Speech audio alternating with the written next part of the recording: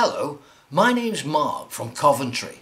Smokey's Haven really helped me out when another boarder let us down just a few days before we were due to go away, which was very frustrating.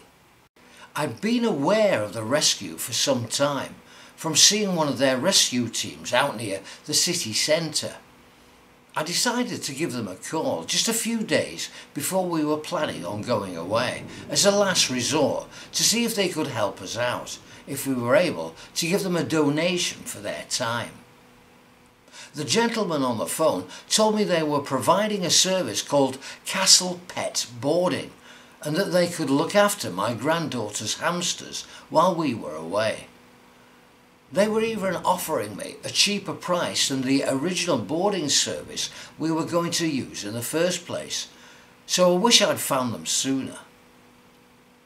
A few days later, we dropped off the hamsters at one of their foster homes in Kenilworth. It was a family home, completely clean and very presentable. The lady was lovely and great with the kids, especially when it was time for them to say goodbye. She knew loads about hamsters and seemed to have a massive passion for helping animals. We got updates almost every day via text and even over Facebook. It was so nice for all of us to see how they were getting on. When we landed back in the UK, I just paid for the boarding on my phone via the website before we went to pick them up. The whole process was easy and hassle-free. I would definitely recommend them to anyone who needs someone to care for their pets. The best advice I can give someone is to contact Smokey's Haven and ask them to give you a quote.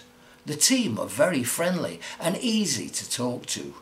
We now use Castle Pet Boarding every time we go away, and it feels great to support their work with animals.